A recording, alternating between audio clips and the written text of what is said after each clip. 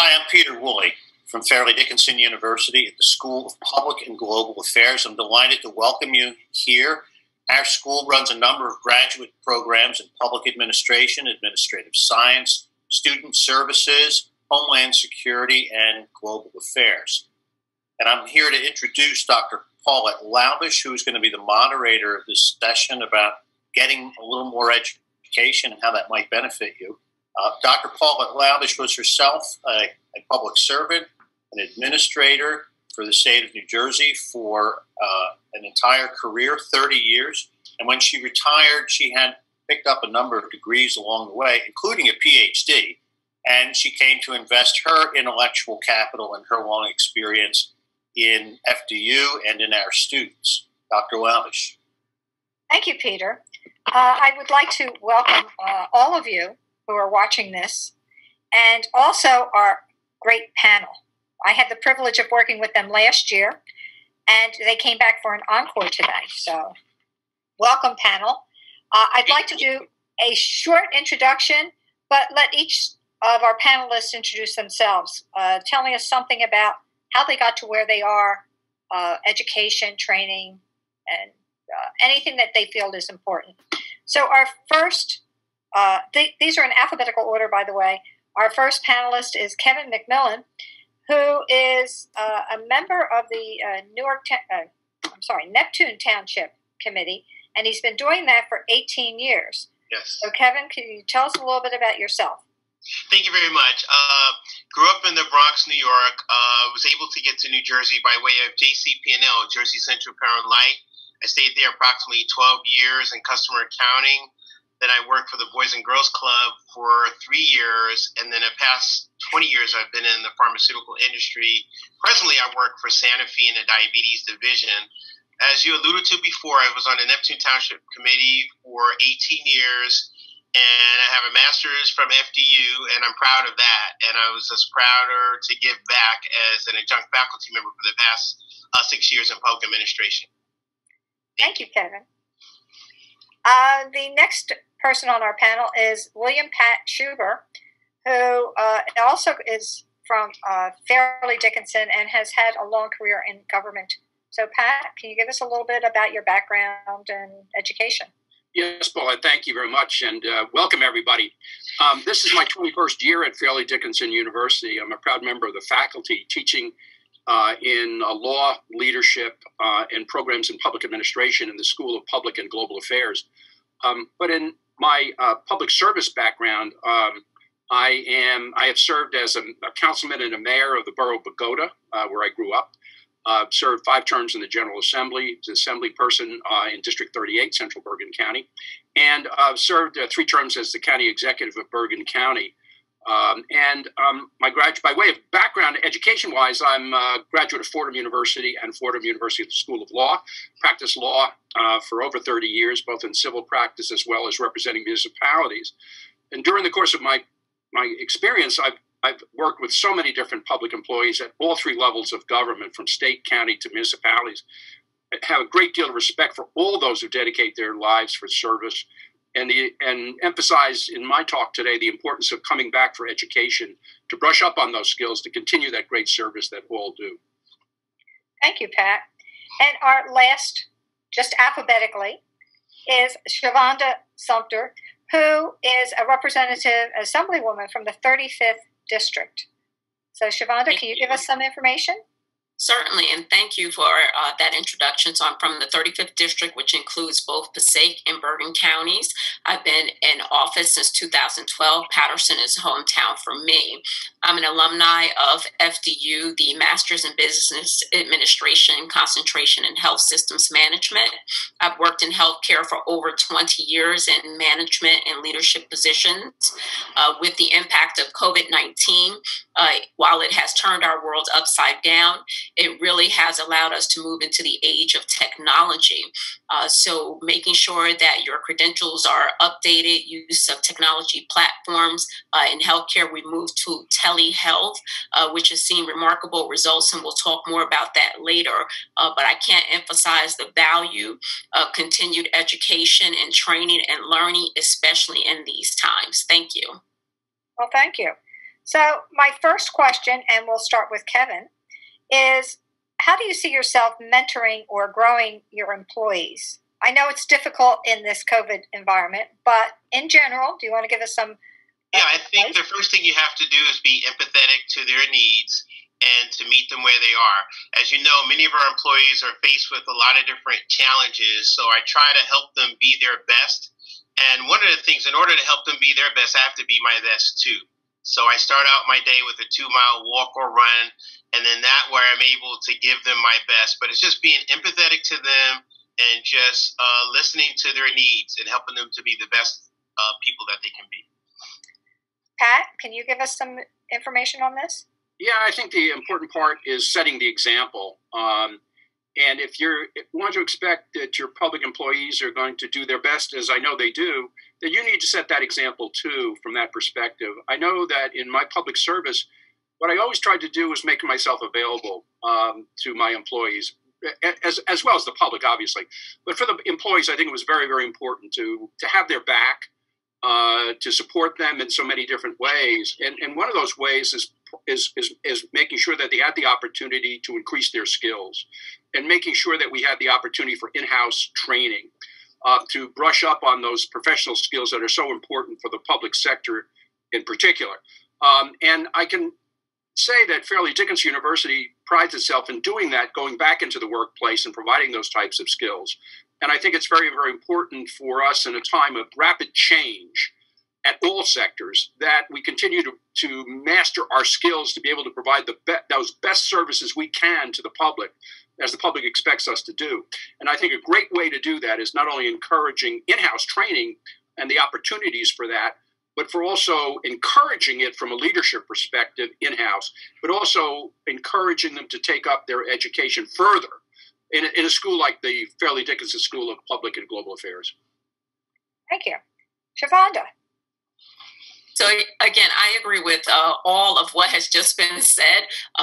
Truly, it's about being empathetic to our team members, also being available to our team members. During this time of COVID, the one thing that we've learned with social distancing and safe hygiene practices for safety was that people had personal needs. So they're not only looking for a job just for a paycheck, but they're looking for that employer to also care about them and their families. People had the loss of loved ones and did not have an opportunity to publicly grieve. The stress of teaching your children from home. I've heard from countless parents who are working from home and they have a child cameoing through their Zoom meetings, making sure that the children have all the technology that they need, which you also need to be trained on so you can check Google Classrooms and all that great stuff. In government, it was critical at the end of March when the governor called for the state of emergency and a shutdown. We had to pivot from offices to remote locations, had to set up electronic systems and platforms. And I mentioned in healthcare, we had to set up telehealth services where we're actually seeing a greater show rate of patients via the telehealth method, 99% versus a 30% no-show because of the convenience of a safe, secure environment of their home versus having to travel to a location in New Jersey traffic, good old New Jersey traffic. So truly, in this time, I'm excited about what our future looks like, and getting recertifications and training is actually critical to keep your skills current and also to help us with the new world and the new normal that we're now in. Thank you. We're still trying to figure out what the new normal is. However, I think all three of you have mentioned about making sure that you talk to your employees and keep that personal relationship, which is critical. It's also needed when you're trying to figure out how you can help them figure out for their career in the future, because not everyone is interested in a promotion at a certain time in their life. Different things happen. So if we're talking about how do we mentor our workers, is there something that we could do to improve how people are mentored? Is there a formula or is it an ad-lib type of thing? Pat, what do you think? I think it's important. If we start with the premise that change is inevitable, and particularly during the COVID-19 pandemic, that change is certainly around us at all levels. I think the importance of continuous mentoring and providing for the opportunity for further professional training and education is absolutely critical. And I think it starts by our public officials within those governmental areas encouraging it and providing the opportunity for it and allowing for in-house training with regard to it, as well as allowing and encouraging with maybe some tuition credits, for example, the importance of going back to school and getting that degree, particularly at a time when many people might be confined to their homes to a certain extent from where they might have been before, where they can do it even online. I think that's very, very important. I've also thought it was important, to the extent it was available to do, to encourage young people, for particular, to intern in government, to get that beginning for that importance of the flavor of the importance of public sector service and service to the public. I think that's very important. We've always had interns. That's a mentoring thing that we always did for young people. I'm proud to say a number of them went on to do service in government. I think that's one way to do it. Okay, thank you, Pat. Shavonda, what do you think? So I agree that mentorship is critical. In fact, I started my career and can attribute my career not only to good home training, but also to good members who model the positions of leadership that I wanted to serve in. Additionally, making sure that we're available to them and that there's opportunities for them to learn where they are. Definitely online platforms, especially in this time and season, where people need to be in their homes for the different various of reasons to be available. And FDU does provide that. When I did my graduate studies there, it was convenient. Working mom, 2 small children, able to have a career as well as pursue my additional credentials. And even now, learning is ongoing, should be fun, especially in this new world. So being sure to talk to people about what they're thinking about, staying in tune with our employees, again, that relationship. What are their goals? What are they struggling with? And how we can help them to secure the training and education and technology supports that they need to be successful. Because there's nothing more frustrating than that Zoom conking out and thinking it's just a plug when in fact it's a Wi-Fi system that everybody's on at the same time in the neighborhood. Thank you, Shavonda. Kevin, what would you like to add? Yeah, thank you. I agree with both aforementioned statements. I just wanted to add, I would help the individuals with their individualized development plans and looking at COVID as an opportunity to develop a new skill and having the flexibility of FDU to have certification and also degree programs. This is a great opportunity for you to come out with a enhanced knowledge of learning, because learning is a lifelong event and it should be fun. It is lifelong. I think we've gotten to the point where you can't just rest on your laurels and the skill sets that you had at one point. We have to continually look at how we can do better and learn new skills. And as Shavonda mentioned, the telemedicine, I can see definite advantages to that, and how people have gravitated. People who would not have used technology are using that because they sort of had to, and they've come to like it. So that's an interesting point. What kind of advice would you give to your friends, colleagues, people who work for you about going to school, getting some training, increasing their knowledge base, and so forth? Shavonda, do you want to respond? Sure. Again, it's lifelong, as Kevin mentioned, and Pat agrees with us. He's still teaching and working with young people, and research, I'm sure, isn't required for that. Reading, getting the additional skills, learning where you want to be in this time. And I say that because as a mom of a 20-year-old and a 22-year-old, our kids are doing great. They're thriving. One's in undergrad, doing it virtually, doing fine. My daughter's in graduate school and working virtually, doing fine. They're resilient. So it's us who are used to the brick and mortar space, right, of learning. And now learning is where you are, which in some regards, our grandparents taught us that it's an everyday experience. And now that we can do it remotely and have access to top tier educators to either assist us with certifications for a specialty or either a course just to help us advance our skills. This is the time to do it while you have that space and figuring out what your next new self, new normal will be. Thank you. Thank you, Shavonda. Kevin. Thank you. Growing up, our parents used to always say it's better to have than not need and than need and not have. So whenever I was with an organization, I took advantage of a free education or whatever courses that they would pay for. And that's how I became acclimated to FDU, because the president of GPU, James Leva at the time, was a graduate from FDU. So he was my godfather, for the lack of a better term. But since then, I mean, it grows and develops you, and FDU offers those many avenues of flexibility to pursue our better you. So we want to come out of COVID with a better you, and I think FDU is going to help you do that. Thank you. Thank you. Pat, do you have something to add? Yeah, I hardly agree with Shavonda and Kevin on what they've said about this. And from my perspective, I think as growing up, it was always thought that, and my parents instilled in me, you went to high school, obviously you graduated, hopefully, and went on to college, and maybe if you did some school after that, but that was it, then you did your career. But that's not it. What I have found, and completely, is that education is lifelong, mainly to continue your skill sets and continue to keep up with the latest trends and technology and the things that are happening, particularly around us at the present time.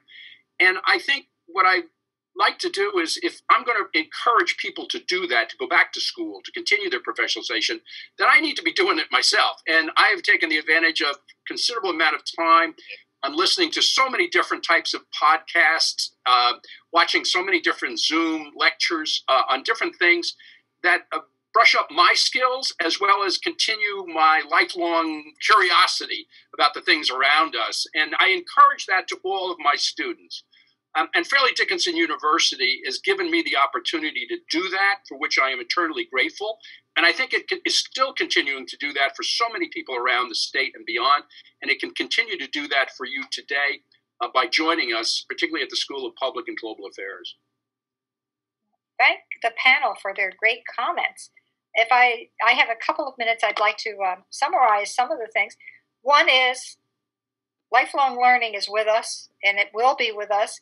And so we have to encourage people who we work with and who work for us to do something so that they're always current. And I would tell my staff, it's important that you are always employable and not just employed, which means that you have to keep your skill sets current. You have to make sure you know what's happening. So I think all of us have been into the Zoom mode, and few of us had used Zoom before the lockdown and whatever happened. And so between that, the telemedicine, all these other innovations that have come about because of COVID, it's changed who we are and what we do. It's slowed us down some. It's made us have an appreciation for things that we can now learn on our own as well. So looking at podcasts, looking at things online. You could take a course, and for people who are watching this, I would encourage them to get in touch with us. Look at our program offerings. You can look at send us an inquiry at spga@fdu.edu, and hopefully we'll see you in classes. It'll help all of you have a better feeling for who you are and explore some of those things that you may not have been doing in the past. So thank you for being here. Peter, would you like to say a closing remark? Did a great job. Everybody did a great job, and I hope we hear from some people who are going to be lifelong learners and pick up some credentials. And we'll be happy to talk about what programs might be best for your career. Thank you. Assemblywoman, Matt, Kevin. Thank you. Thank you. Stay safe, everyone. Yes. Thank you. Thank you all for joining us. It's a pleasure to have this group with us today, and we have some questions that we would like to pose to the panel.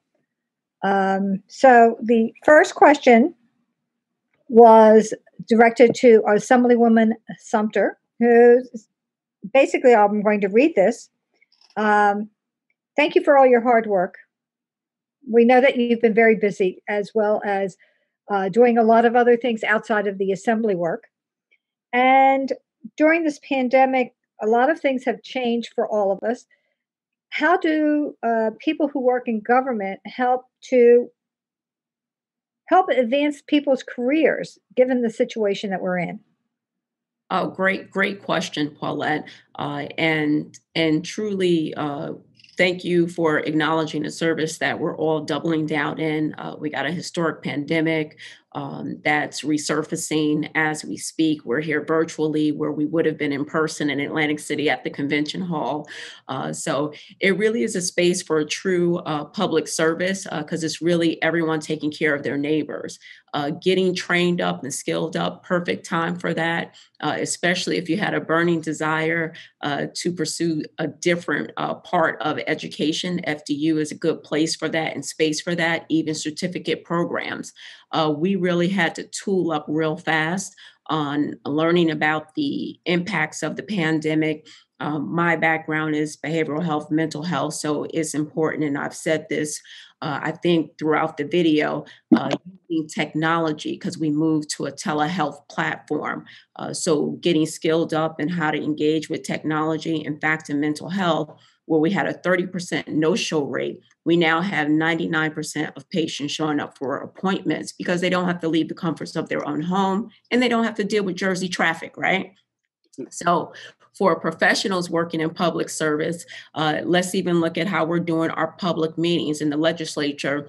We do it via telephone or via Zoom. So again, being skilled in order to use this technology, breakout rooms, controlling the mic, right? All important spaces where continuing education can be extremely helpful during this time. Thank you so much. And I think that sort of reflects most of our positions right now, that uncertain what tomorrow's going to bring, and we keep on trying to get our job done. Yes.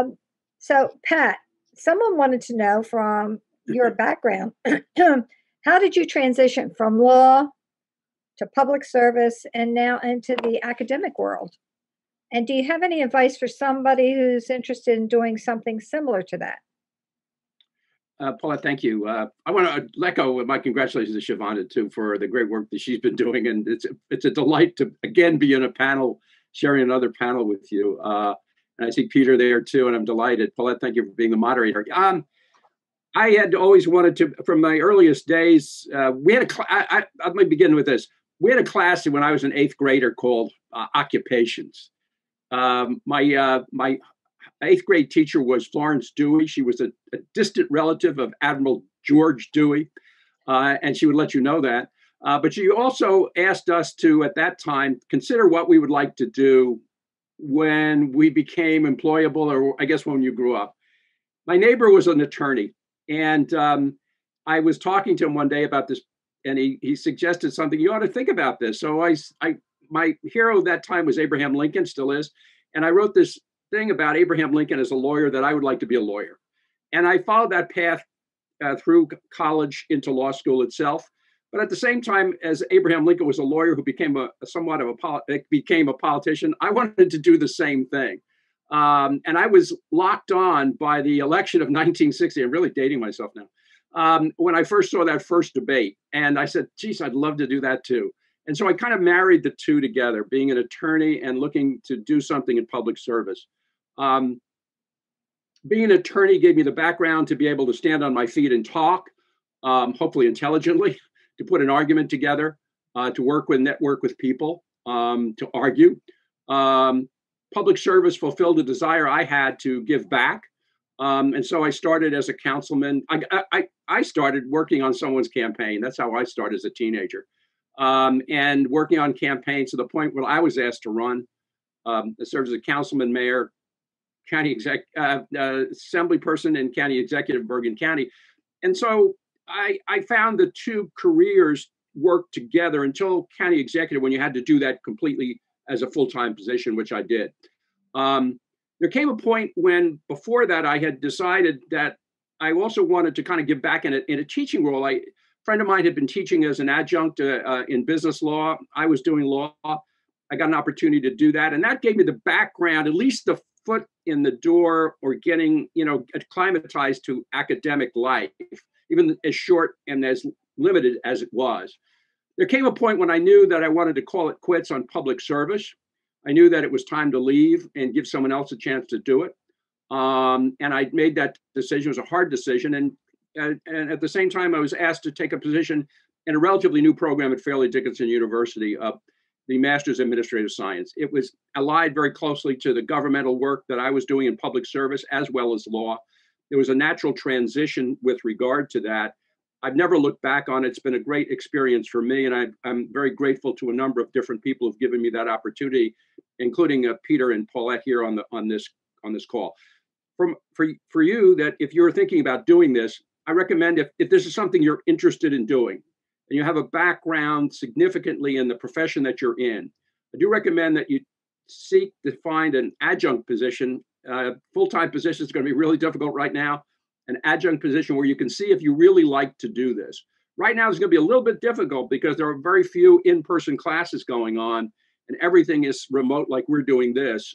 So that the fact of the matter is, it's something that you may have to wait until we get back into that period of time when you can do that in an in-person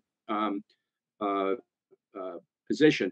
But if you have the desire to give back knowledge, and at the same time work with young people and people in college, for example, I think an adjunct position is a good way to start. Get your foot in the door. Send out some resumes. Keep checking the different things online with regard to openings on that. There are a number of colleges in the state, obviously.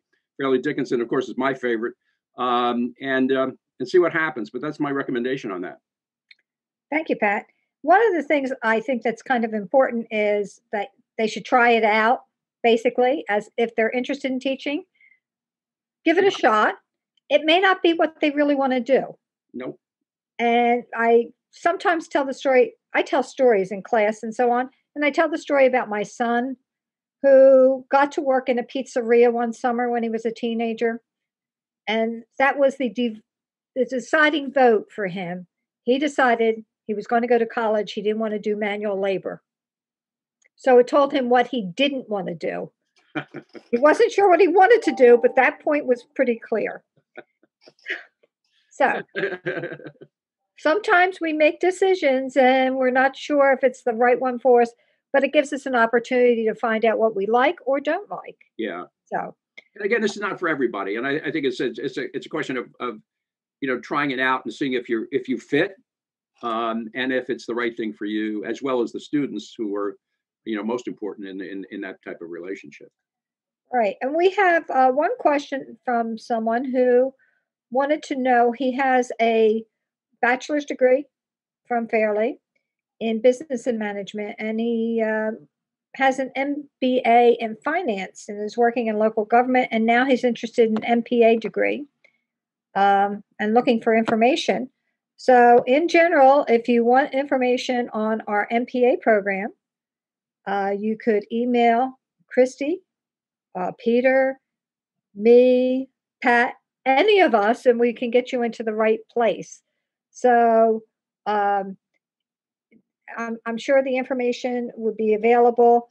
I think the other good part about that is that right now, when we're in a position where, to a great extent, we're sort of kind of locked in place to a certain extent, with certain limitations, because of the pandemic, it's a good time actually to think about brushing up your professional credentials through education, for example, and taking some courses. I know that's the kind of talking we're getting from, or the kind of inquiries we're getting from folks who are trying to get into our program with that. That it's the winter's approaching, and as we can see for the foreseeable future, this is going to be online now, at least till probably mid-March, April at the earliest. So it's a good time to do it.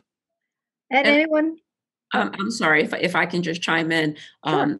Pat and Paulette, I think it goes back to something you said earlier of your 8th grade teacher who stuck with you, that learning is eternal.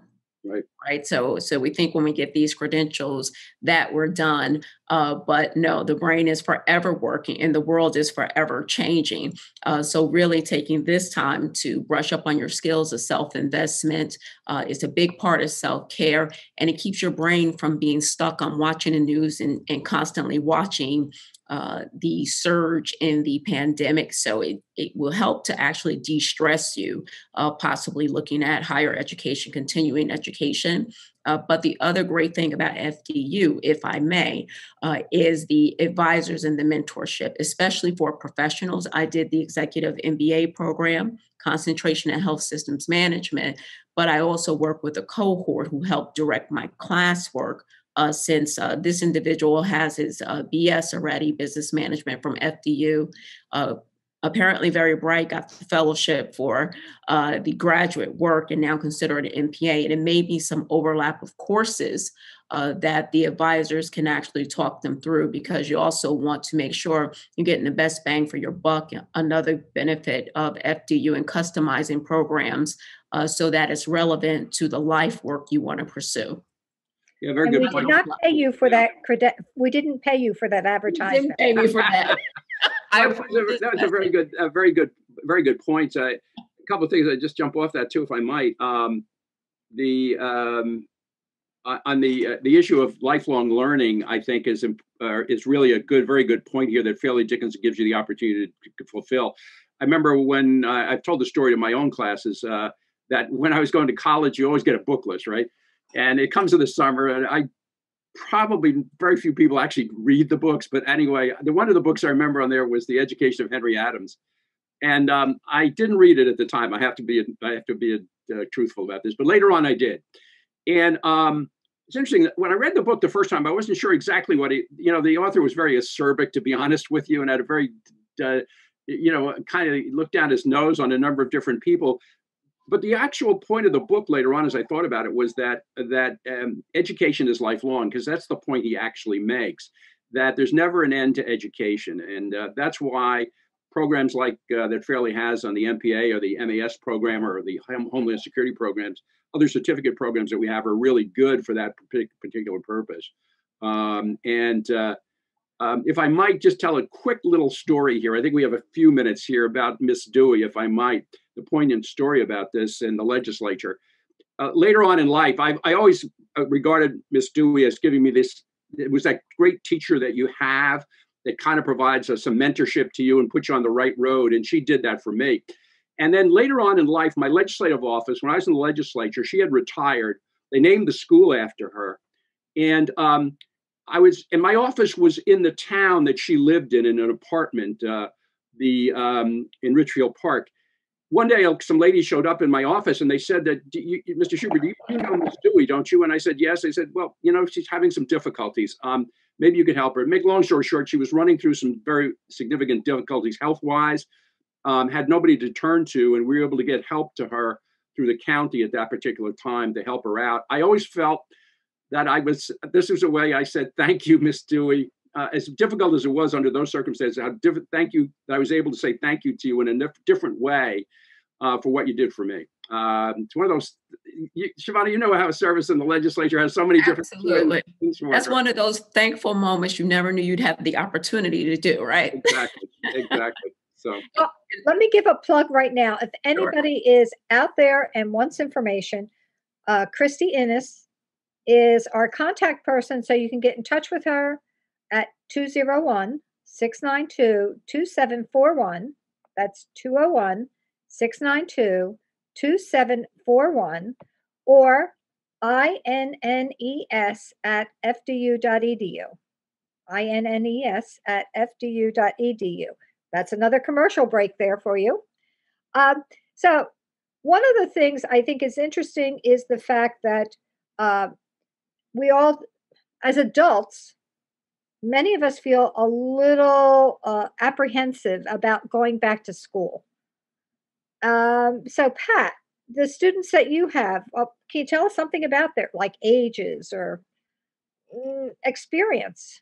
Yeah, I think two things about this is that in our programs, particularly in the School of Public and Global Affairs, most of our full-time professors and adjuncts have come from different professional fields. So they've actually been in the fields that they're often teaching. So they bring not only academic credentials, but they also bring the professional credentials of having actually worked in the field, so to speak, in the areas that they're teaching. And I think that's an important thing for students to get that actual experience from professors, as well as the important parts of the educational principles of that particular course.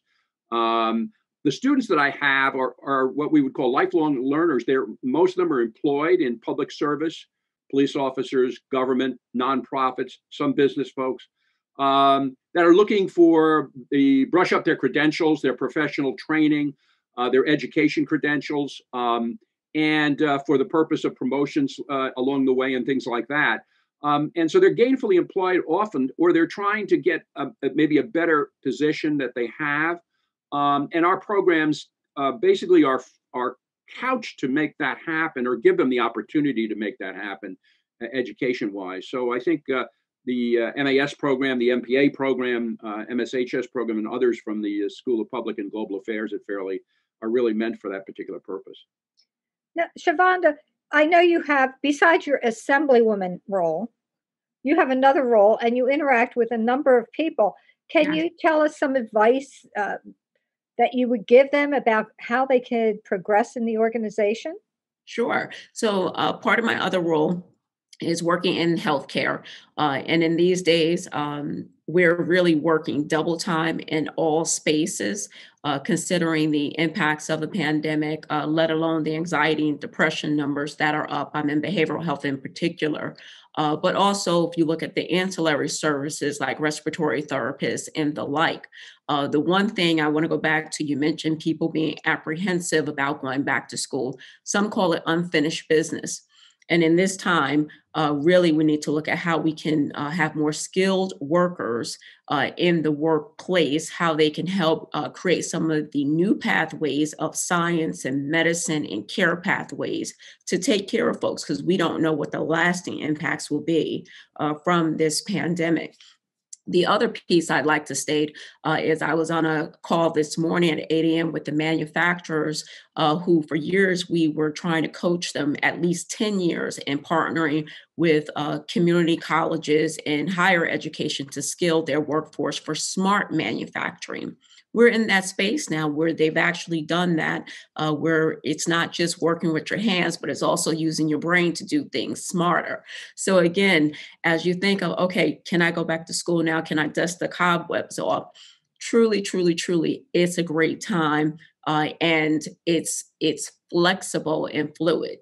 Same thing applies for telehealth, which we're now in that space, which we were all scared of, didn't think people would dial in, would want to go to a physical location, but because of safety, you can't necessarily do that. So truly using technology and linkages and connecting with people, critical now to stay connected, as we're doing right here now. One of the things I find interesting. Part of that, Paulette, too, is, as Shavonda indicated, is the flexibility of our program, and the fact that it can be crafted to meet the needs of the students that are seeking to better their education. Number one. Number two, we offer it not only on campus. Obviously, right now it's all it's all online, but it'll eventually go back, and in local and in a number of different satellite locations around the state. So we actually bring education to you along the way. And I think that's one of the things that Fairleigh has been able to kind of lead the way in, and continues to do, I think, in many ways. Correct. One of the things I think is the fact that the classes span age groups. We have some who are right out of college who are taking master's level courses, and we have people who have retired from one job preparing for another. And then those people who have actually retired, but want to keep their mind sharp. So it spans all age groups. And it's important to recognize that when you're signing up for a class. And you have young kids teaching old people things and old people teaching young kids things. It's a interesting dynamics. One of the things is the fact that in any of our occupations, there may not be a direct path from where they are to where they want to go. So, Shavonda, can you say a few things about what they should be looking for? Sure. And it's a great point of mentioning what the class is made up of, because actually one of the things how I got into healthcare administration was one of my classmates was actually in a hospital system healthcare administration, and we talked through what that looked like. And I took a shot and applied for a hospital healthcare administrator job, and it worked for me and my family at that time. Now I'm on the outpatient side, and it works for me and my family at this time. So truly having that cross generation in the classroom setting and doing your project work together and talking through what's real world experience in real time and group projects helps to connect the individual with invaluable experience that's not necessarily in the syllabus online or in the pamphlet that one might hand out. And again, I can't say enough about the staff because the staff is really engaging at FDU and connecting with the students. So it does have a personal feel, even though it's a university with a number of campuses and also remote learning. So truly, you always can find someone to talk to, which is always critical when you're pursuing advanced degrees and certificate programs to make sure it's a good fit for you. I think the follow-up to that too is that my experience, not only being a professor at Fairleigh, but with my colleagues, is that we're always accessible by phone or email with our students. This is even much more important now when we can't even have office hours anymore in the traditional sense. So I think our accessibility is an important aspect of this program. I think the second part of that too, and Shavonda indicated it too, which is the issue that the classroom setting that we utilize is a mixture of not only the academic aspect of a particular topic, but it also marries with it project-based, what we call project-based learning, and where the students in a class will work around a project, kind of promoting the concept of team interaction. And I think that's one of the things that Dr. Woolley has pioneered with regard to, I think, the School of Public and Global Affairs that we continue to do and build in our programs. So one of the other aspects that you mentioned, and we're almost at the end, is the networking. So it's really important to build your network to help you get ahead and making sure that you're always ready for the next opportunity that comes along. I think that the points that you brought up are really good, and people who have tuned into us today should know some of this information and check about going ahead and getting an additional degree.